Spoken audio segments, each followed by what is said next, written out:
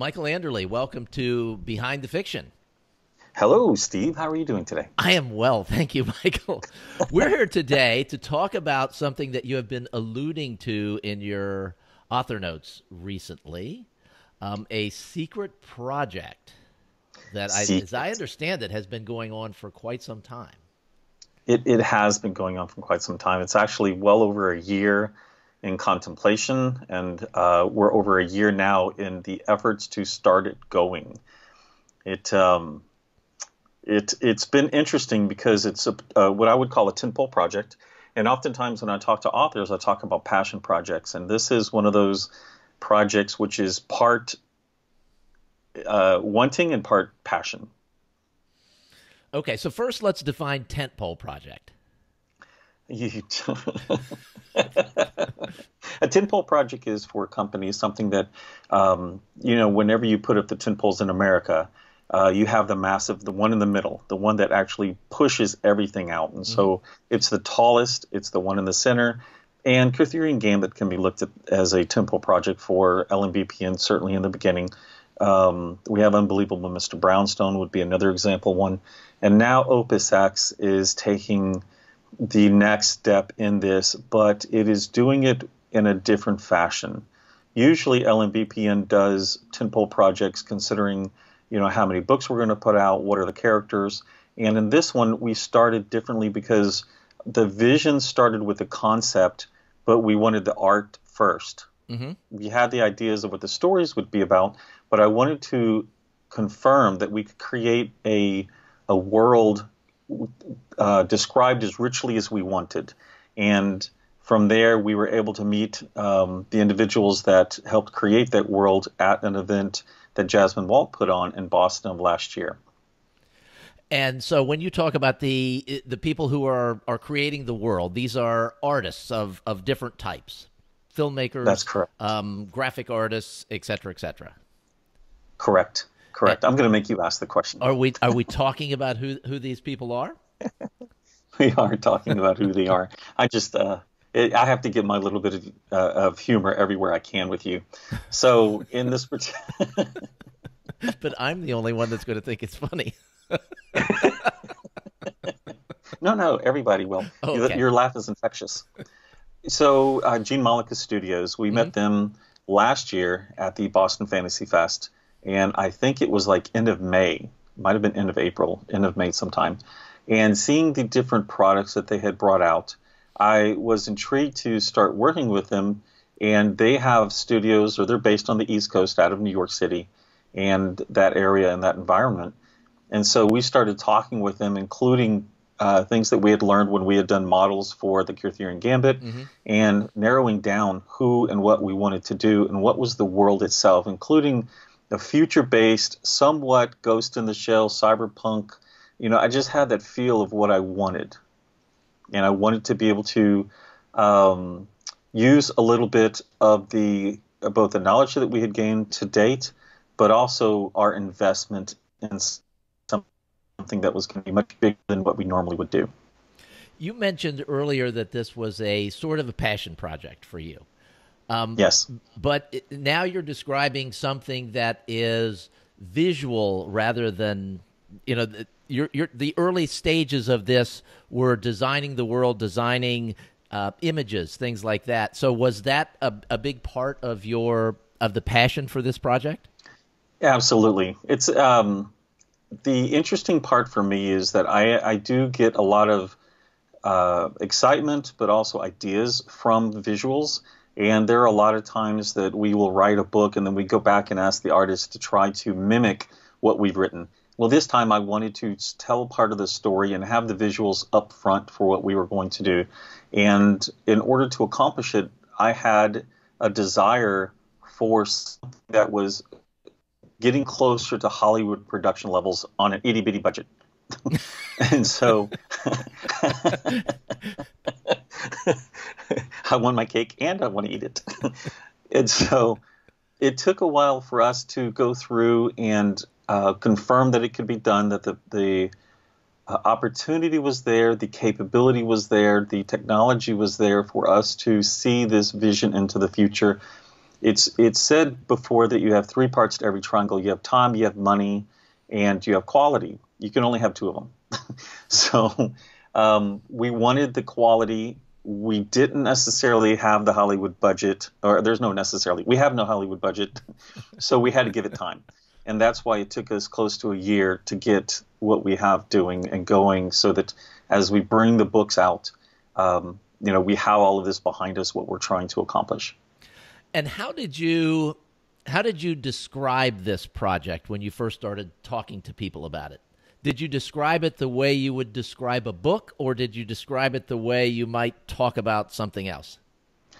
I'll actually tell you how it worked out with Gene Malika. I asked Judith, the marketing officer in the company, to get involved and actually help describe what's going on. And she created a paper that included snippets from different movies. So Blade Runner, the first one, Blade Runner 2049, I think, or 2048, and Ghost in the Shell, and a few other movies to understand what the visuals were that we were trying to get across. I understood that I wanted something that harkened back to a little bit of the Foundation series, and which is Isaac Asimov, and the fact that you had somebody who is out on the frontier and somebody who is, on the home planet. And it is a situation of two rebels, whose worlds collide. And the story of how that's going about inside of what I think of is an exciting world, one where you have personal flitters that can fly, and the different situations that go on there, where you have one city, which we call Neo-SoCal, which has been rebuilt. And, there are different aspects of it. So if you go back to, say, Fifth Element, when you know that if you go to the very bottom, that's the worst part of what's going on. The pollution settles down there. But you have different rich environments, not necessarily or always from when you go something, let's say, 250 miles south, but you can go 3 miles down and have a completely different experience, which for us here now, on Earth, that's true in a few places on Earth that you can accomplish this. So is Neo-SoCal like a character in the series? Does the location become a character, so to speak? It does, actually, in a way. The concept is that the story is in the future. Mankind has changed some political situations, partially due to terrorism. And unfortunately, a large swath of the West Coast, Southern California, is destroyed. And in doing so, it changes what the governments have to focus on. And in doing so, actually, America, if you can imagine, California means a lot to America. And to have half of California wiped out is a major undertaking. And in order to, America is always going to go back and they're going to find out who did this, and they're going to bring a certain justice to the situation. And in this case, the Chinese government were the ones who helped locate and helped bring it down, because this type of terrorism, who's willing to accomplish what they did, is harmful to the whole world, period. There's no question on that one. And then also we're going out into the stars. I'm a big believer that it isn't necessarily governments that are going to be the biggest challenges in the future. It's going to be global companies, where it's not the company itself that's necessarily a problem, but the individuals in the companies. And so some of them could go rogue. And how are you going to tell, if you're a big, large company with 1,400 different subsidiaries, which one of them is not being on the right track? I happen to be at Worldcon right now in Dublin, Ireland, and there was a talk related to that AIs already exist, and they're actually corporations, not a computer. And I thought that was an interesting aspect, because what it means is the actual thinking parts of the corporation are humans, and when you get an aggregate of humans, you get an artificial intelligence. Interesting. We've described the world. We've described sort of a time frame. I'm curious, did you create the characters first, or I know the motivations for the characters would have come first, but I know, and you mentioned models earlier. So did the characters come first in your mind, or did the models become the characters that you had envisioned in your mind? That's a good question, because it is a little bit of both. For example, We do a lot, and I mean a lot of stories and series and universes within LMBPN. So we're creating new characters, we're constantly creating new milieus. And one of the things that happens is that you get familiar with a certain trope and you do it as well. So we do a lot of female first characters or stories. And in this case, it wasn't female first or male first. It was a joint effort. So both of them, to some degree, each have the same outcome they want, but they go about it differently. The lady in here, I wanted not to be a white woman.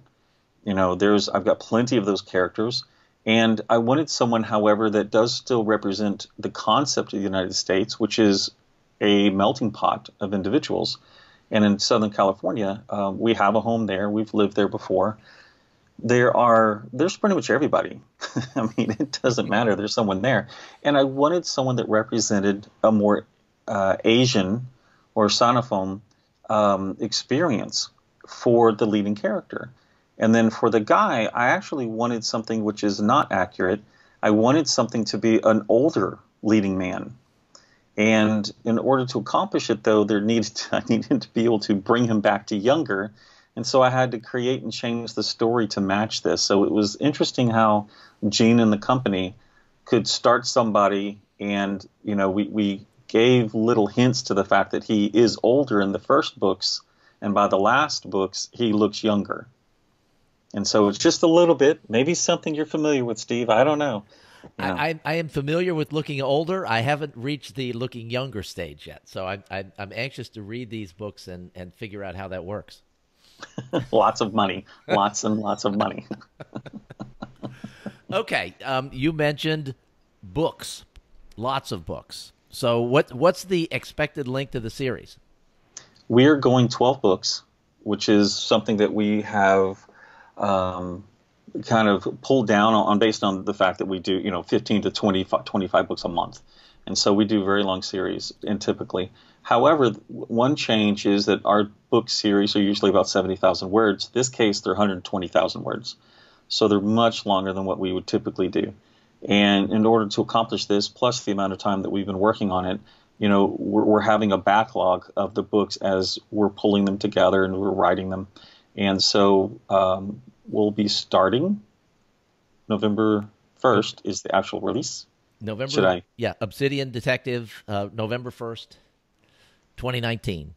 Be there. 2019. That's right. Be here. Actually, though, but what do we have here? I'll be the interviewer for a second. What do we have already out there, Steve, for the fans who are listening to this? Well, we have the pre-orders for the first 2 books are out on Amazon. The first 7 books are out wide. 6 books are out wide. Thank you for clarifying that. And so, yeah, and probably by the time this airs, we'll have all 6 books at Amazon as well. It's a little bit more of a process to get pre-orders a ways in advance published at Amazon. But this is different than the Michael Anderle that everyone knows and loves, which is write the book, publish it. Write the book, yes. Publish it. Write the book, publish it. The whole rapid release, there's a lot of science and research behind how long you like to space books. And this is something different. It is. I mean, we'll in the next discussion that we go into, we'll talk a little bit about the distribution, but the timing of the books is different because we're doing something we have not planned before, and that is the audios for all of the books will come out simultaneous with the books. And when you do that, and we have a partner who's already signed up with us, and we're really happy to be able to talk to them and talk about them, but they need 2 months. Yeah, it takes time. Sure that it takes time to make that all work. So when we wanted to put out the audio, the paperback, and the ebook all simultaneously, you have to have it done in advance. And once you do it in advance, you break my need to hit the publish button. It's kind of like when I hit the end or anybody brings me, their book. I'm like, okay, we have the book in hand. Can I hit publish yet? No. How about now? No. Okay, how about now? So since I can't do it anyway, I'm having to learn how to accomplish the whole patience thing, which I'm really horrible at. And maybe that's the reason that you needed almost a year to plan this out, just to get yourself ready for the patience thing. Because I'm just waiting for the. Can we move the pre-order up? What can we do? What can we do to release this book today? I think our partners, of which there are many, would crucify me or Yes. burn me or whatever. You mentioned partners, and we'll get into that in a future episode. This is not just a Michael Anderle thing. There are a lot of people involved in this. We mentioned Gene Molokai Studios. There are a lot of other people involved, and a lot of other companies involved in the launch of this series. So I think that will be fascinating for listeners when we get to that point. You and I had talked about the idea of simultaneous releases for ebook and audio in the past. And I did not have an argument that would convince you to do it, because your response was always, I want to get the book published. We can't wait. How can we get the audiobook? Can we get the audiobook done in a day? Because then I'd be willing to wait. Yeah. No. So you get your wish. You win, Steve. Yeah, and we'll see. I'm really excited to see how the audio does, and we're super excited with the audio partner that we have for this. This whole thing is why you're pretty much an open book. You write your author notes at the back of every book. You travel around the world and speak at conferences. You don't have a lot of secrets. Why a secret project? I think part of it is because there was a little bit of fear in the beginning it wouldn't meet my hoped for expectations. When I'm looking at it and I want, for example, a little video, one of the characters, for those that know me, they know that I like to do things in sets of three characters in the beginning. 3 of this, 3 of that, 3 attributes about the character that you might know about. And one of them is the car, for instance, and we'll have a reveal for the car. But I, in my mind, could see the car going through one of these cities, one of these cyberpunk sort of concepts. And that's not cheap. And so I had to, wait, because I wanted my own car. I didn't want to go. We've done a lot of things at LMBPN. Our 3D assets, we're very familiar with using them. We've done items for the Zoo series where we've put 3D assets into a game engine in order to create videos.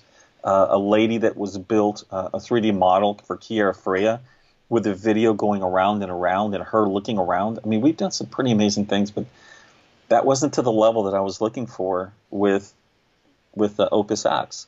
And so with the car itself, I looked at some of the different concepts that Judith had provided Gene Malika and his team, and I'm like, I want my own 3D car. And so when you say something like that, it's not going to be built overnight, because you don't go to a 3D asset and you just say that one, Mm-hmm. You actually start building it and you go, nah, that front end doesn't work. No, that back end doesn't work. Well, how does the car function from a standard of anti-gravity or just being able to push it around in the air? Or how would it turn? Or can our models be put into the car? All of these assets have to be created before you do the actual photo shoot of the model, so that you know what you're getting into.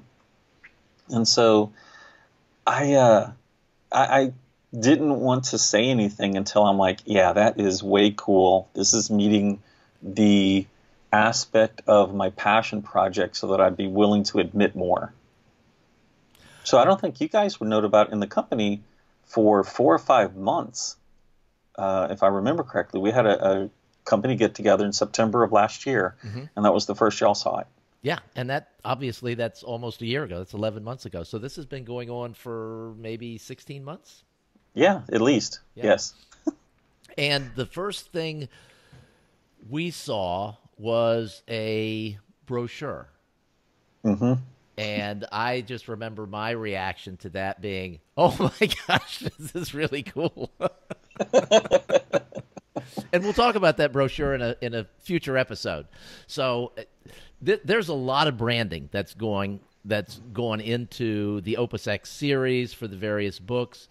and some of the elements inside the books. And we'll get into all of that. We're going to have a series of these talks between Michael and I where we sort of just lay out the OPUS X story and the story of the books and the partners and all of that over the course of really leading up to the launch on November 1st.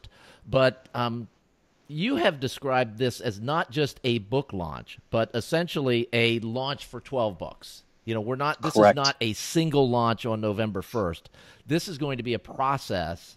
The process of launching this series is going to go on for all 12 books. See, that's an interesting. So at first I was like, what are we going to talk about where we don't talk about everything for 25 minutes? And here's one aspect of that. I have talked about it as being an 18-month launch. So, and that actually has to go back to whole trad pub and everything else that we're doing. And we'll talk about why distribution in the next discussion. But one of the things that goes back in the history of books and publishing them is that normally they have a year lead time. Look at us. Yeah. And when they do that, the purpose of the year-long lead time is also to get bookstores excited so that bookstores will pre-order the product so that the book is there on day one in order for thousands and thousands of books to be purchased. It gets the New York Times. And if nothing works exactly as planned, then everything's done in just a few weeks and the book goes to the back. Many of them get shipped back. And so there are different aspects of that. Well, we are not a traditional publisher. It's like right here, we're disruptive imagination. And so one of the aspects has to do with the business side of things. And we are looking at it and know from our history of what we've done, we have 600 plus titles in our archive. We've done this a couple of times and we've made mistakes, but we know that there's a lot that is new that we need to do. And we haven't been wide. We've tried wide a couple of times. And we kind of tipped our toe in the water, got our foot wet. We understand more about what's going on.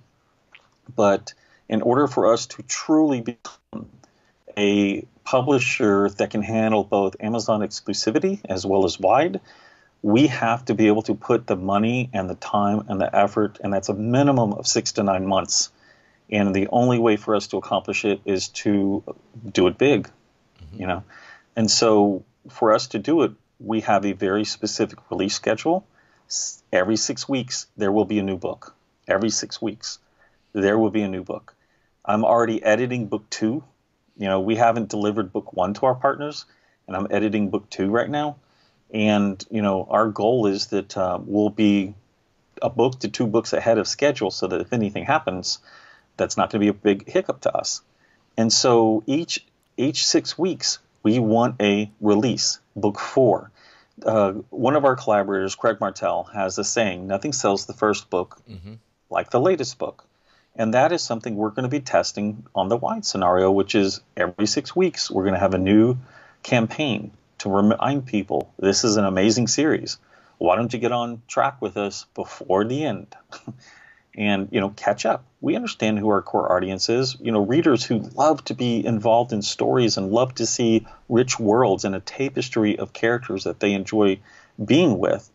And we hope to bring it to them every 6 weeks like clockwork, no matter if they're an audio, a paperback, or an ebook reader.